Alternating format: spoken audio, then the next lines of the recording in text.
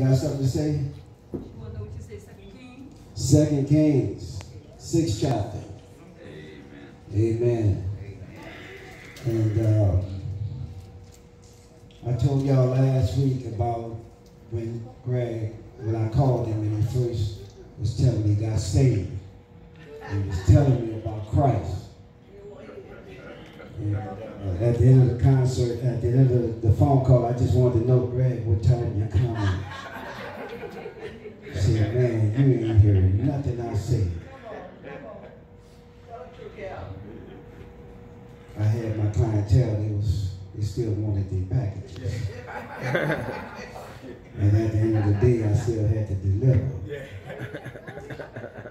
But anyway, a couple of years later, we hadn't seen Greg in a while, and I gave Paul, I told y'all the story before. But for the rest of y'all, I'm gonna say it, I'm gonna tell y'all what happened. I gave at the time we wasn't married, and I gave her this party. And this party was a rocking party, things were going on, a lot of things was happening. And then when I looked up, I saw Greg and Lisa come through the door. And I was so happy to see him, because I hadn't seen him. I know over a year, maybe it could have been a couple of years, but he come through the door, and things were going on. And next thing I know, only them two can find Bibles in the place, and they were praying for people in the party. This party had everything. And they were praying and laying hands on people back there. And it really warmed my heart, because all kinds of things were happening there. Yes, it was. You see, when you're out there, it's stressful. And everybody don't make it. But I don't know when they left. But when they left, the next thing I seen was the police coming through the door. They said the party ain't rocking until the police come knocking. And I had a DJ, he was a character, and after they talked to me and they turned around and leave, he said, what they want? And I said, well, they want to know what time we're going to shut down and this and that. He said, man, forget them. But he didn't use that word. He said, we got a right to be here, and all that. No, well, when they came back, man, they came back with a whole bunch of more police. Well, I have to say this. I'm so glad that they came and that they continue to pray for me and Paula. Because a couple of years after that, I got saved. And I got a lot of issues, but man, I ain't what I used to be. Everybody know my wife and I, we're in a storm right now. We're in a storm. And my kids, they always call in and everything. I say, no, I got it. I'll call you if I need you. And thank God my baby, if y'all, that's my wife and that's my kids right there. And my daughter, and my 2 sons, and yeah, Shay, his girlfriend. But I'll tell you, I got it. If I need you, I'll call you. But Corey, he come back from Minnesota safe and sound. Amen. I don't take that for granted. I didn't want him to go. Cherry said, he didn't want none of us to go. I said, no, But let me get to the word. Amen? Everybody there? Okay. 2 Kings, the 6th chapter. We'll start at the 8th verse. It says, now the king of Syria was making war against Israel. And he counseled his servants, saying, my camp will be in such and such a place. And the man of God sent to the king, saying, beware that you do not pass this place, for the Syrians will come down there, and the king of Israel sent someone to that place, of which the man of God had told him. Thus he warned him, and he was watchful there not just once and not just twice. This happened over and over again. Therefore the heart of the king of Syria was greatly troubled, and he wanted to know, who is the mole? Who's saying, well, we're going to be here and there? So he called his servants and said to them, will you not show me which of us is for the king of Israel? And when the servant said, none of us, my Lord, but it's Elisha, the prophet, who is in Israel. He's telling the king of Israel the words that you speak in your bedroom. So he said, go and see where he is, and let me send and get him.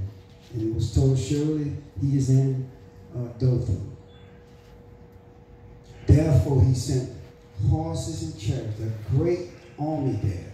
And they came by night and surrounded the city. And when the servant of the man of God arose early and went out, there was an army surrounded the city with horses and chariots. And the servant said, alas, my Lord, what are we going to do? We are surrounded. And he answered, do not fear, for those who are with us are more than those who are with them. And Elisha prayed and said, Lord, open his eyes that he may see. Then the Lord opened his eyes of the young man, and he saw, and behold, the mountains were full with horses and chariots of fire around Elisha. The man of God said, open his eyes that he may see that they are more with us than with them. You know, the message about here, the message of what I want to say today is that our eyes need to be open to the angels that we have waiting to minister or waiting for a lawful command from one of us, to send them out to do whatever it is that you're having a battle with. We can't see him. But the man of God asked him to open up his eyes. It's my prayer. My wife's prayer. We pray all the time. We give the angels camp. We give the angels charge over our children to be encamped all around about them. Because the time has come a long time ago where you can't hold their hand and you can't be there to protect them. Thank you. But the angels are right there waiting for a lawful command. Yes, yeah. Praise God. Thank you. But you can't see them. Do you believe in divine protection? Be careful. Yes. Divine protection is more than with that 9mm. I'm just telling you the truth. Now, you know, y'all gonna go and get your guns if you want that, and that's fine. That makes you feel comfortable. But I'm telling you, there's nothing like divine protection. Thank you. It's coming from a guy that carried guns, that used guns in the past. It's stressful. It sure is. And you can't always have it with you. Some days you just ain't gonna have it. But you can always have divine protection. Right, you better say that. So the man of God asked him, he said, just open up his eyes. He said, listen, don't worry about what you see. Open up his eyes to what you can't see. Thank you. Open our eyes. Guns don't have anything to do with car accidents. But we've been delivered so many times from all kinds of danger. That's right. Just because you left your house and left 5 minutes later, you missed something. Yes. 5 minutes early, you missed something. Yes. Just because you went that way and not that way, you missed something. Glory. Glory. I believed it. Yes. This is what I believe, so be it according to your faith. That's right. Some people's faith is in the Glocks. And I understand that.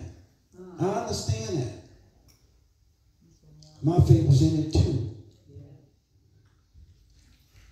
But I just want to talk to you about what you can't see is realer than what you can. Yes, that's right. That's right. Speak that, child. You know, we pray, and sometimes, and Greg called just about every day, checking on us. Yep. And yes, my wife and I, we still get on each other's nerves. We still get, putting on the boot on. I say you're putting it on the wrong foot. No, it's on the right foot. It's on the right foot. We still get on each other's nerves.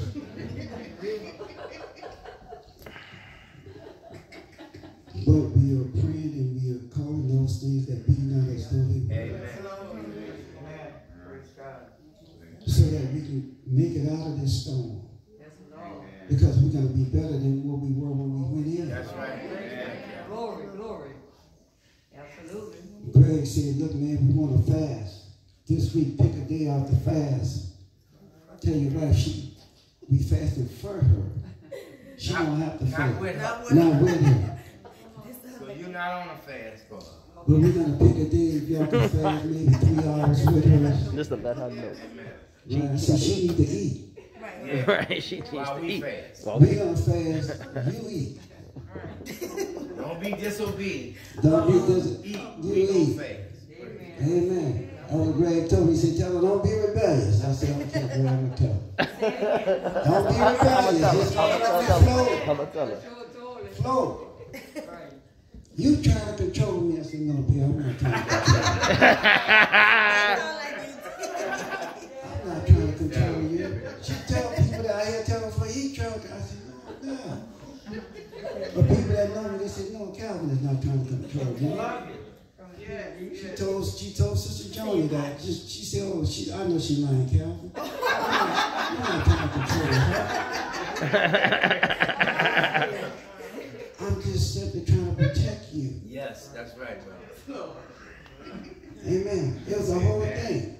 When the doctor told her your husband need to take control of the finances, she had a problem with that. I said, yeah, that's what I'm going to do.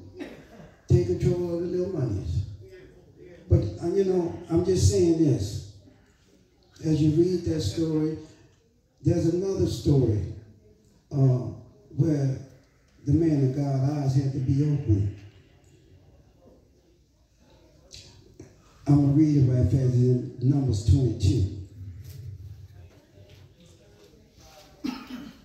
God had told his prophet not to go. Numbers 22:31, I'm going to read it right fast. But he had told the prophet not to go because the people wanted this prophet to curse the folk that God had blessed. Yes. And he said no. That's right. God said no. You can't curse what I bless. That's right. Come on. Can't curse. At the end of the day, he went anyway. And this prophet had a donkey that saw the angel and wouldn't go. He just would not go that way. And this man beat the donkey until the Lord opened up the mouth of the donkey and said, man, why are you beating me? The donkey? Yeah, the donkey. Yeah, you need to read that. It's found in Numbers 22. Read that. You can read that chapter. It's very interesting. It is. But finally, God opened up the eyes of the man of God and he saw the angel there. Then the Lord opened up Balaam's eyes and he saw the angel of the Lord standing in the way with his drawn sword in his hand. And he bowed his head and fell flat on his face. And the angel of the Lord said to him, why have you struck your donkey these streets town? Behold, I have come out to stand against you because your way is perverse before me. Mm-hmm. I'm talking to you about what you can't see. Yes, yes. God's speaking to your heart all the time. You got to obey what God is speaking to your heart. And the way to know that it's God speaking and not just some other spirit is going to line up with the word of God. That's right. That's right. God will never tell you to do something that's contrary to his word. That every word be established in the multitude of 3 witnesses. Yes. So So if God's speaking to you, you don't know whether it's God or what it is, then go to the Word and God will show you Yeah. that it is Him speaking to you, that it's Him trying to direct you, it's Him trying to guide you into green pastures, into the living water, into life and not death, because we live by the decisions that we make. We are here today. I'm here right now, standing here today because of decisions I made yesterday. That's right. Now I told Greg after I got saved, I said, Greg, I can't live this life. I got to go back to what I know. He said, man, you can do it. He said, man, you can do it. I said, Greg, I got married, I got a baby, everything is happening all at one time. It's rough. And then I ain't out there making the money I used to make. Now I'm on a regular Joe job. Yeah. But they continue to pray and labor. Yes, thank you, Lord. Thank you, Father. One day I ministered, a little while back, I was somewhere ministering, and I shared that the same guy that I used to run the street with and do a lot of things with, he and I baptized. I think we baptized, what, 13 people that day? Yeah. But right here. Yeah. Praise God. Thank you. Together. Praise God. Thank you. We were baptizing people. Thank you, Lord. We're not trying to kill them no more. We're trying to get them saved. No, people are trying to kill you. But I'm just saying, you know, that's God. Yeah, that's God. Nothing but God. Forces are at work that you can't see, but they're working out for your good. You got to realize and recognize that God is for us. Those angels are waiting on command. And let me say this, just like the angels are there, you got demons are there too. That's that right. bring stuff to pass. That's right. That's contrary, that you will speak out of your mouth, That's that right. you will have. Y'all know it's all about what you say. Watch your mouth. Watch what you're saying. Gotta watch your mouth. Watch what you are allowing to come out. If you're saying something that's not good, repent, uproot that seed. One minister said this. He said,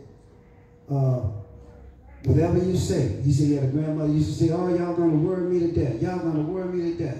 He said, whatever you say concerning things of that nature, after that say, and that's just the way I want it. If you say something bad, and he said, that's just the way I want it. Well, you're going to be just like your little good Paul, and that's just the way I want it. Then you'll stop saying those type of things.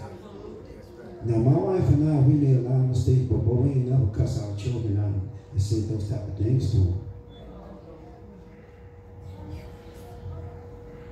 Matter of fact, I say this because throughout the years, the best part of my day was after long days of work, was pulling up front the door, and my kids happy to see me, and my wife and them happy to see me. That's the best part of the day. After you got to deal with all these crazies out here. Let me turn to another scripture here. Turn to Psalms. Psalms 34. Let's do 34 first.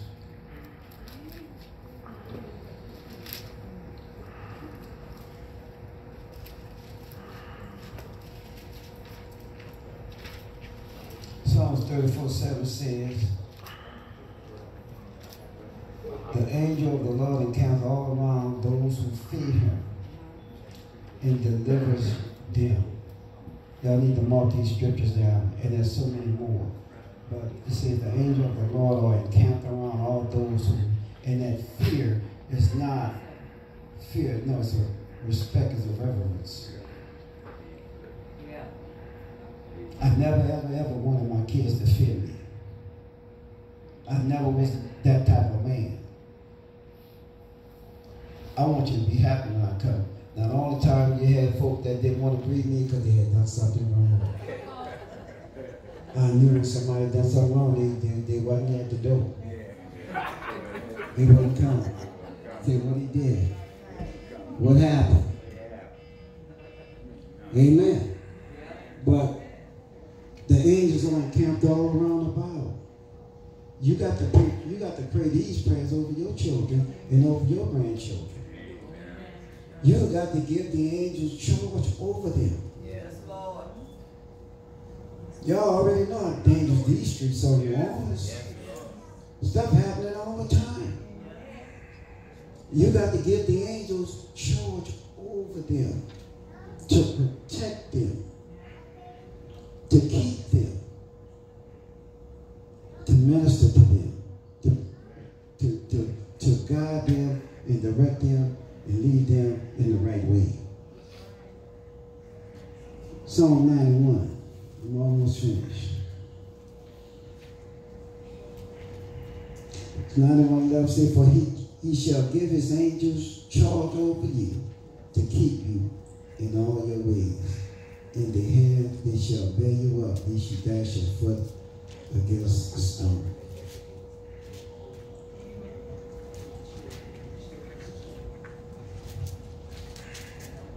All of us are here by the grace of God. That's right. Ain't by our smartness, savviness, slickness, whatever. We are here by his grace and his mercy only. Yes. But we are here for his purpose, so that we may be used, that we may be an example, that people can look at us and say, hey, yes. Yes. No, we're not flawless, Right. but man, we got to be better. Yes. We got to have some resemblance of the word, Yes. the living word. We have to have some resemblance. Somebody got to know there's a difference in you. Yes. Yes. Yeah. Evidence. That's right. Amen. Amen. Evidence that something is in you that got you doing what you're doing. That you're making these right decisions. Amen. One more scripture and I'm going to let you go. It's found in Hebrews. Hebrews 1.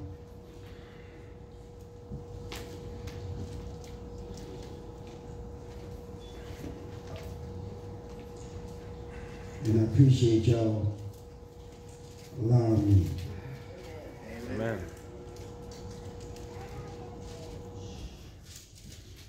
Amen. Hebrews 1:14 say, are there not all ministries sent forth to minister for those who will inherit salvation? Talking about, he's speaking about the angels. Who inherit salvation? We did. Yes, we do. We are saved. So they minister to us, they strengthen us, Work for us. they work for us. Thank you, Greg. Yes. Thank you, Lord. They're just waiting on the law for command. Yes. So what it is that you want to happen in your life. Amen. Because those other demons, they always harassing you on a daily basis. That's right. And they're telling you lies about things that's going to happen that's never going to come to pass. Thank you, Lord. Never. But that's their job, to lie and harass you, tell you you're no good, you're never going to be anything, you're never going to amount to this, this not going to work, that's not going to work, you're going to get put out, you're going to lose your car, blah, blah, blah, blah, blah. But you speak the word only, and you'll see the salvation of the Lord. Amen? Amen. I thank y'all. I appreciate Greg steady pushing me. Right, because if y'all don't find out by now, that's all he do. Him and beloved, they try to push you until you call him. Yes, yes, yes. Thank you. You be like, man, don't push, stop pushing. Say, no, it's your turn. I need you to speak. I don't like, that's not who I am. But I'm going to be obedient. Amen. That's right. That's right, Cal. And do what God say do. Amen. Amen. Wednesday,